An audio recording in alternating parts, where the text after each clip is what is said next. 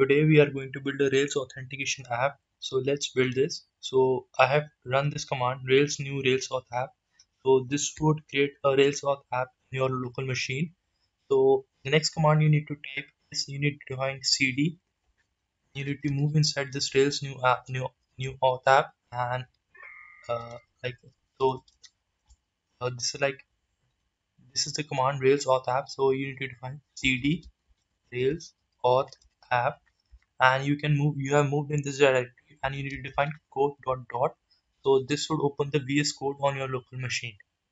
So this is fine. uh then you can click here and you click in Rails terminal, and then you can type Rails server, and this would most probably this would open the this would be on your local host. So then you can copy this link, and you can copy this link, and then you can open Chrome browser, and then you can open the Chrome browser and paste this URL. So this is how we have so now the app is running on your browser, so this is fine. So we need to define few things before we start our application. So you can close the server, and you can close the server, and it would ask you to terminate the job. Yes. So we need to define Rails G controller. So we need to define we need to define very first thing what you need to do. You need to move to your gem file, and this is your gem file, and you need to uncomment this thing. So you need to uncomment this, and then you need to type bundle.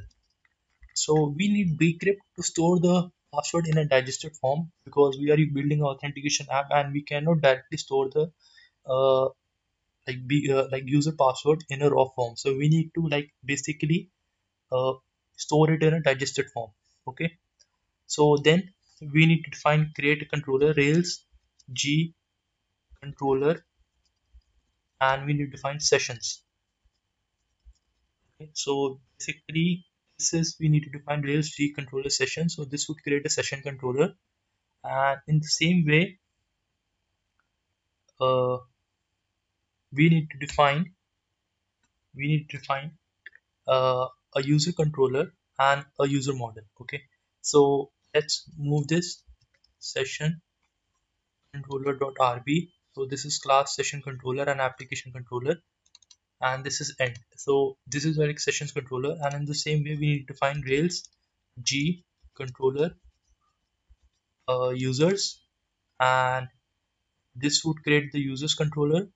So this is fine, and we need to also define Rails G model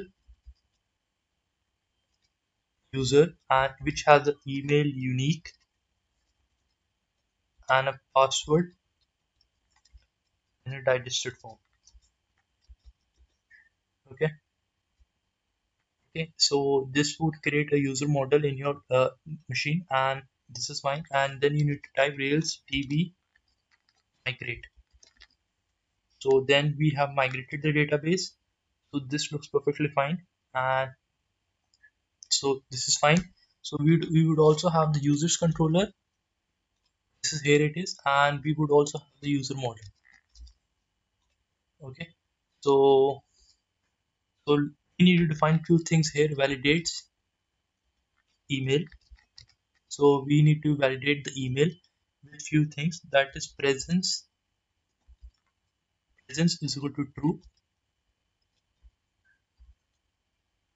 and uniqueness is equal to true. So this is how we do this. We need to define validates email presence is equal to true and uniqueness is equal to true. And let's open the console Rails console, and let's run few commands, like if we are sure that our model is being created or not. So we need to define user dot connection.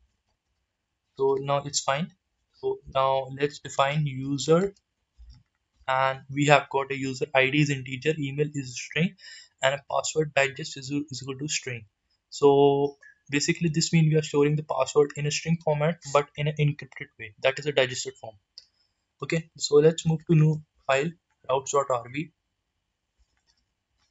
and let's create few resources here. So we are defining resources because we are telling them that we are using those controllers in those routes, because we need to define a map particular URL to a route. So for that, what we need to do, we need to define resources, and we need to define users and resources, and we need to define sessions. Okay, so this is how we do it. And let's define get get method with sign up, which says to users hash new, and let's define this as sign up. So, and for this we need to define get login. Okay, this is not needed right now, so we can ignore this. And let's this is not needed, we can ignore this. And let's move to this, and we need to define a def new, and let's end this method. Okay, and we should also when we create more, I'll tell you, the most probably we are going to create def create and end this, and def destroy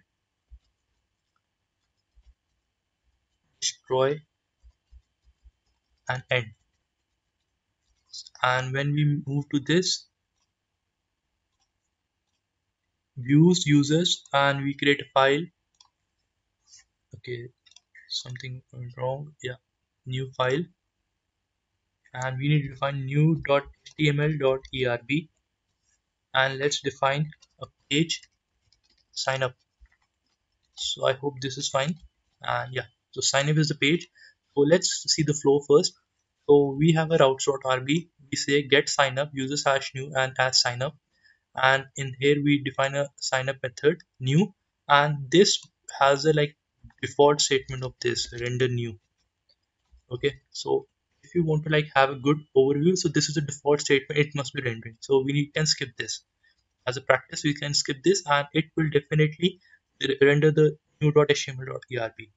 Okay, so let's run this, and I hope the server is not running, so let's exit this Rails server, and let's define sign up. So we have like, so it says rendered user.new.html.erb with layouts, and let's see, yeah, the sign up is there. So this is the basic layout. So in the same way, a very quick, we can do this, we can also create few things here also. Def new, we can also create def new end, def create, and we can end this method, and def destroy. So so this is the basic architecture. So we are maintaining user model, user controller, and a session controller for our application. So basically these things are needed, so this would help us out to like maintain the application. So then in the same way we can create few more routes as well. So one is like sign up, and another is sign in, and one is also like login logout, so we can maintain those routes and help us. So next what we are going to do, we are going to create a form here. So basically those form is also like, basically it is going to have like few things, a registration form basically. So we are going to register the user here, so it will have a method, basically a method which is going to be post. Okay, so this is going to be post method, and we'll define the action here. Action is away, like it is being empty here, so action is there, and we need to define some inputs for that. Okay, so I'll catch you in the next tutorial. Thank you for everyone for watching this. Thank you, bye.